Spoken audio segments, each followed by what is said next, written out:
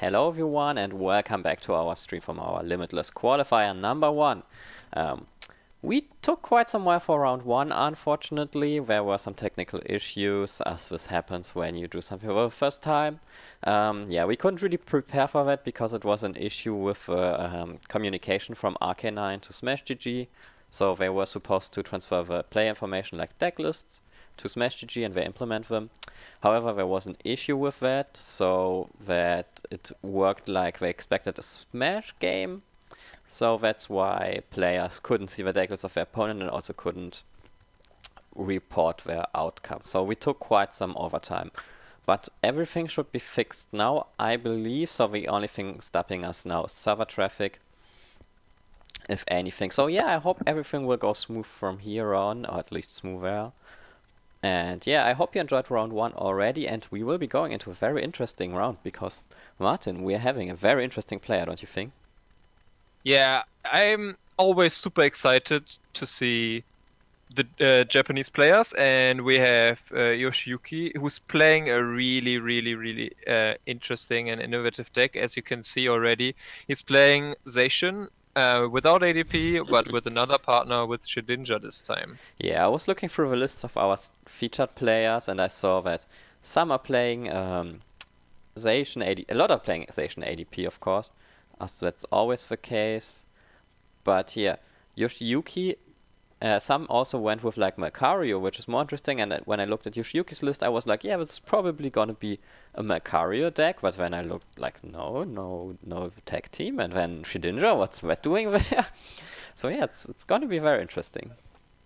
Yeah, I mean, Zacian, like, it hits pretty hard and it only gives up 2 prizes usually. And if your opponent doesn't play any altar creation like cards in their deck, it only gives up 1 prize, right? And if you're able to chain that super hard hitting tanky 1 prizer, I can imagine it would be pretty effective. So I'm really interested to see how this match will play out.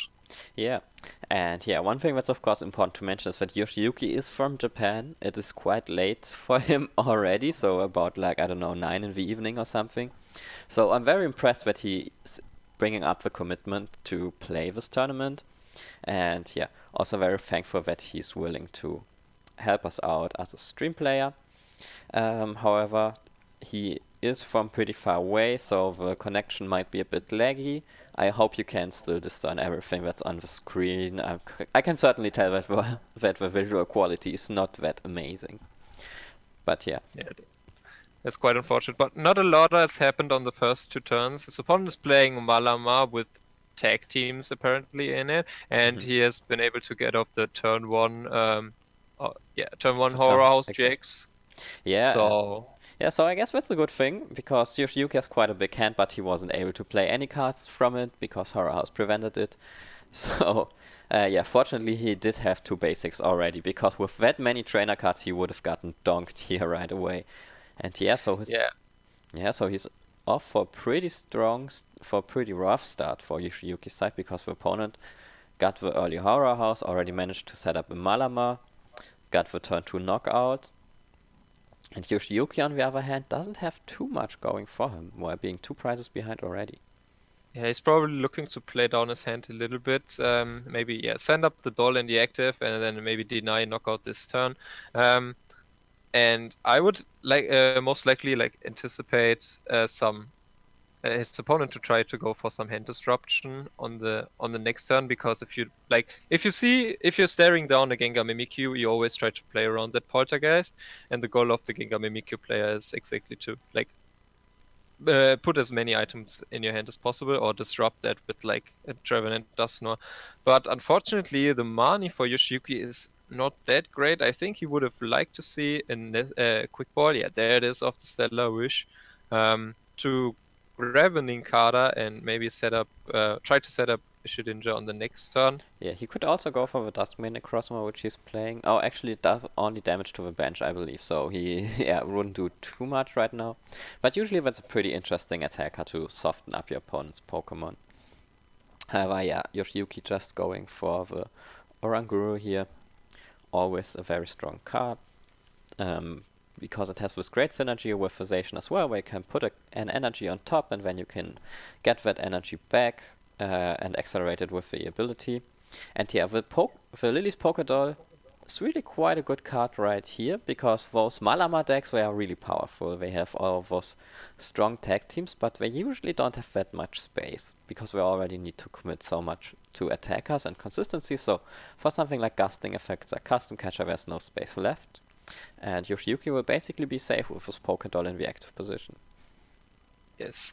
And his opponent already has set up the Copycat Mimikyu on the bench, which is quite a threatening attacker for in this matchup, because if you attack with the attack formation with the Brave Blade, you just deal 230 damage, but then the Mimikyu can come back and just deal that right back to you. So you have to be quite careful. Exactly. If you use that attack. One of the big threats that all station decks are facing in this matchup is always that little Mimikyu, because it's just so easy to take out a big station with it. You commit so many resources to power it up. You get free energies on it, have your strong attacker, and this Mimikyu just comes down, gets his energies for free because of Malama, and knocks you out in one hit. But we see the Metal Core barrier from Yoshiyuki. Attack you usually use... you sometimes see in ADP decks that want to tag for the mirror to like make the stations more bulky. And yes. And Yoshiyuki opted to include them here, and they reduce the damage on metal Pokemon by 70, I believe, for one turn. So now this station will be able to survive the attack from Mimikyu.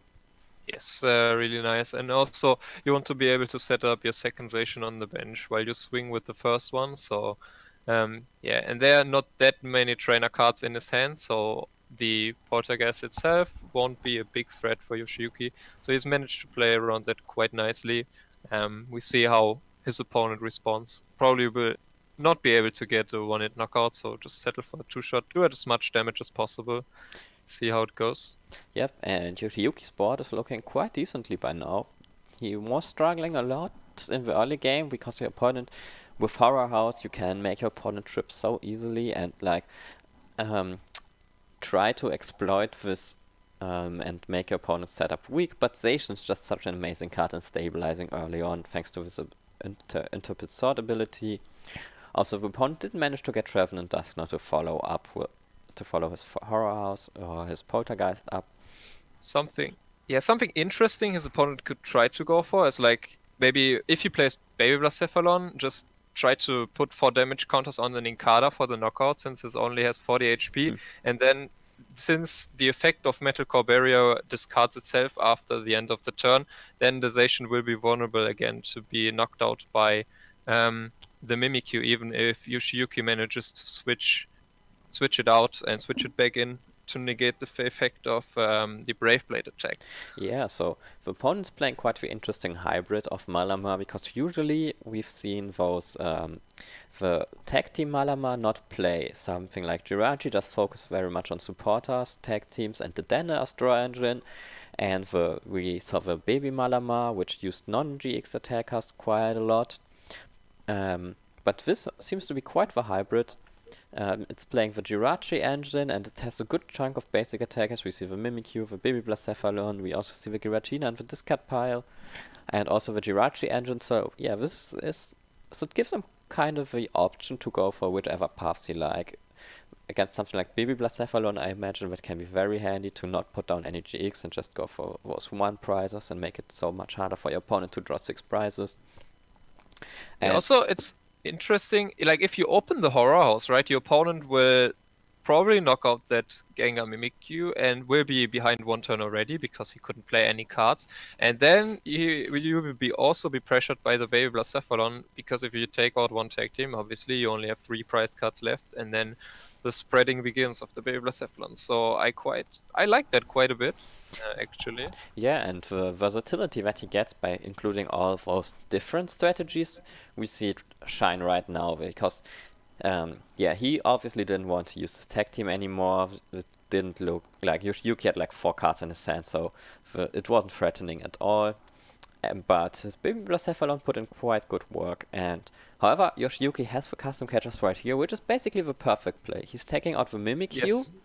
And he's also making sure to not take out the tag team first, so he will avoid the BB Blacephalon being able to deal 120. And taking out the Mimikyu, of course, is amazing. Yeah, and he probably won't bench, like, there's no way he would bench another Ninkata, since that would just be an easy knockout. Maybe just put it in your hand as he grabs it, but I'm pretty sure, he won't bench it into the Blacephalon. The Duskmane is also a pick I like. You could actually go for the knockout with the Duskmane now. Yeah. But no, that won't make any sense. Maybe next turn. Yeah, exactly. It's probably something for next turn. A bit awkward about it is that the opponent drew 3 prizes already, so if he puts down another Duskmane, it makes it kind of easier for him to take all his prizes.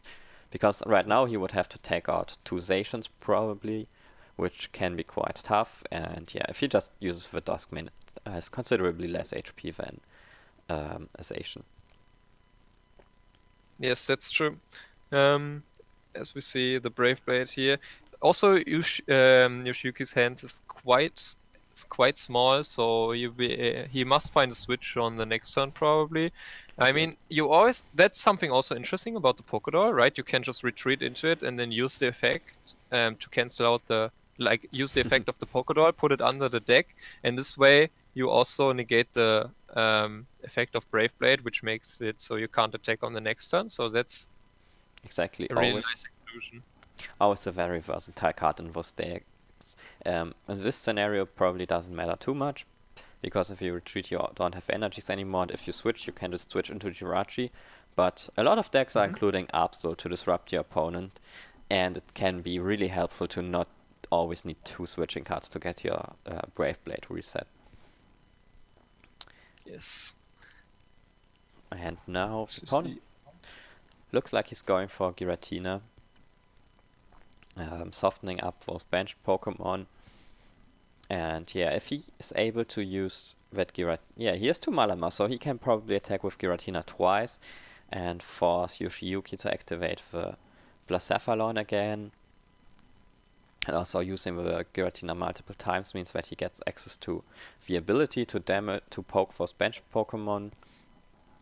So this is a really tough situation for Yoshiyuki, because if your opponent's basically set up perfectly. Yes, he already has a really nice setup on board. Like, Malama is so nice because it sustains itself on the board once you get to the rough early turns. There's not a lot that you have to do, just find your optimal attackers. Exactly. And we see the switch into Giratina, Shadow Impact. Yeah, and if he's able to attack once more with Giratina, damage like these bench Pokemon a little bit, then he can probably just pick up he can pick up quite well some knockouts with Blacephalon, or at least like pick up a knockout on the Jirachi and damage the Zacian enough to like snipe it off easily with basically anything, and damage the entire board as well. So like it's looking really tough. Yeah, but there's a really nice top deck for Yoshiyuki, the switch, giving him the options of going for the Stellar Wish, and then a huge Erika's would probably follow it up, so that's really nice. Yeah, and he already has a Metal Saucer, so he will be able to take a knockout on the Gengar, and this way preventing himself from going down to 2 prizes. Going down to 3 prizes, I mean, so from preventing that Fireworks balloon, something like that. the baby Blacephalon from doing 120, so yeah, it's yeah, playing around that's really important. His opponent would be able to pick up some cheap prizes and snipe the Jirachi on the bench. So yeah, that's important. But I still don't quite see how Yoshiyuki will be able to take his last 2 prizes. But maybe if he can go for make a Zacian a little bit more tanky with the Metal Core Barrier on one of the following turns, it would be an interesting play, because you don't take a lot of damage when Giratina tries to hit into you, right? So yeah, right now it's it's still looking pretty okay for Yoshiyuki, because he takes a knockout and then he needs 2 more turns to win, and he already has 2 Zacian powered up basically, and he will be able to retreat his Duskmane Necrozma thanks to the escape board. So He takes 3 prizes here, and then he takes another knockout next turn, and if he survives, then he's in a pretty good position to win this game. Also, the Dustmane Necrozma isn't knocked out by Giratina because of resistance. Yep. That's kind of interesting. So yeah, I guess it's also helping. And there's a Metal Core Barrier, so looking for that damage mitigation on one of the following turns. Exactly. Like, surviving the next turn will be the crucial thing for Yoshiyuki to win this game, and this Metal Core Barrier could be exactly what he needs. We see, like, it's always interesting to see what attackers exactly the Malama list includes, because there's always something you could like bring out and that could swing it. But right now I can't think of anything. We see what his opponent is going to do to stop him. Yeah, the question right now is basically does he have something like the Trevenant Dusknoir tag team, because that would be able to take the knockout here, or does he have another Gengar that would also do it? Yes. Other than that, I can't think of too much. Yeah, attacking with. Sorry. The best thing for him would be to attack with a Mewtwo and copy like Trevenant Dusknoir, and then next turn he could just copy Naganadel GX and snipe off the bench station. But he has the Espro, so this one is also quite useful. Yeah, this looks. Yeah, he can snipe the station now, and then next turn just needs to take one more prize cut. Yeah, exactly. So it will be a close finish no matter what.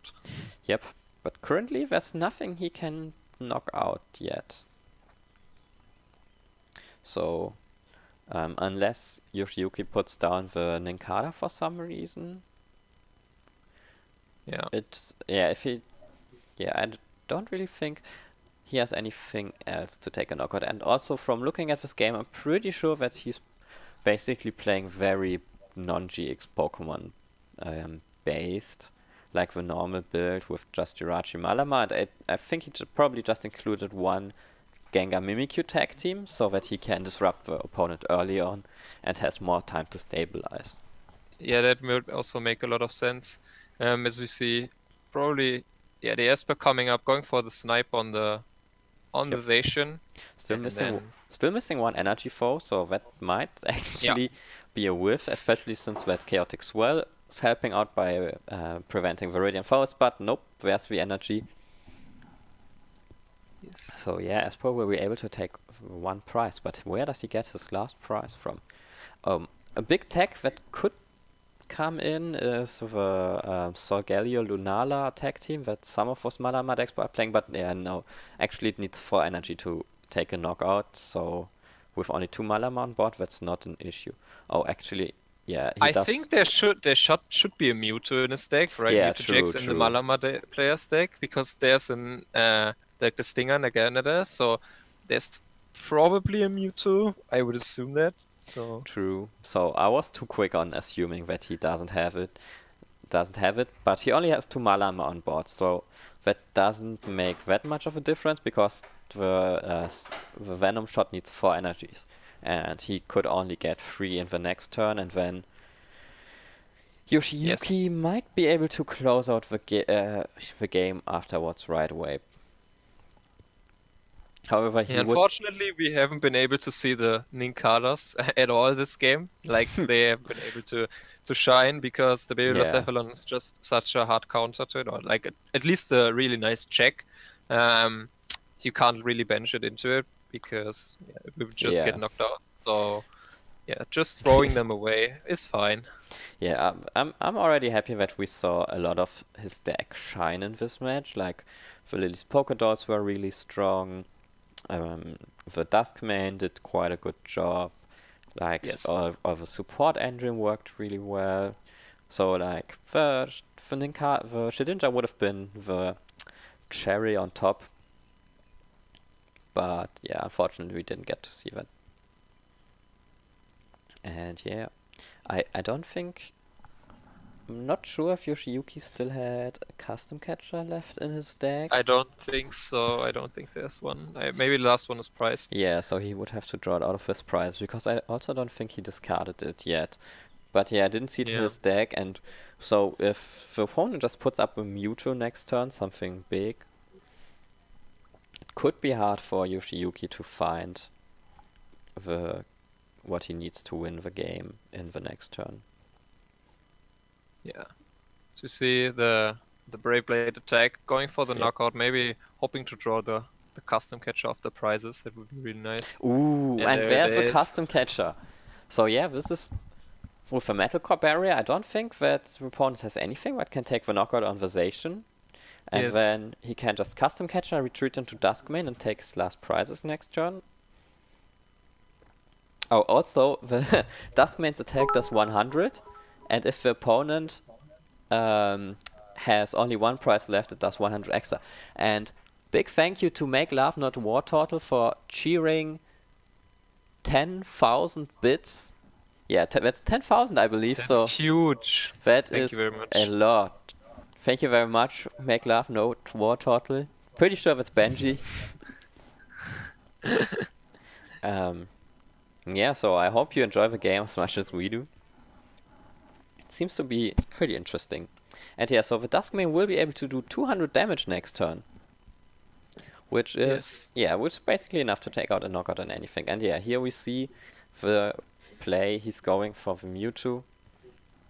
Probably hoping that Yoshiyuki has like 6 trainer cards in his hand and going in with a Poltergeist. And so this gives him an option to win this turn. And if there's less than 6 trainer cards, then he can hope that Yoshiyuki doesn't have his custom catchers to win the game next turn. Yes, exactly as you said. And then he would only need a switch, accelerate 2 more energies, and then he could snipe off something with Venom Shot. But yeah, we already know that Yoshiyuki got his last custom catcher.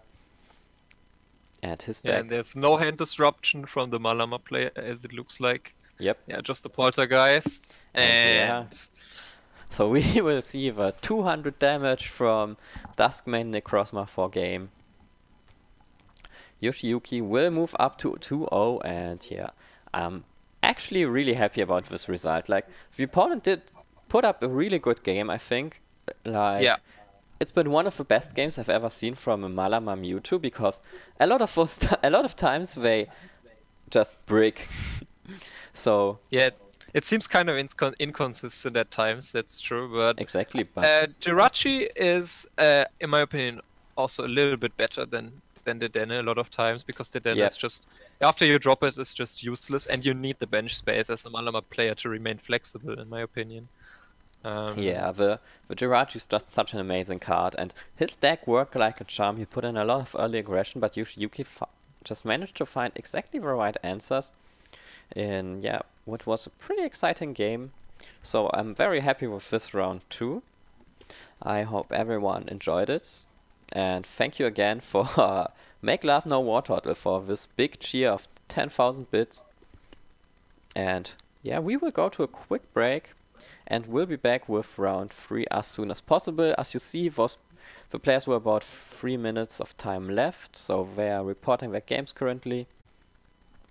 We'll hopefully manage to do that in time. Should be fine, and yeah, we will be back soon.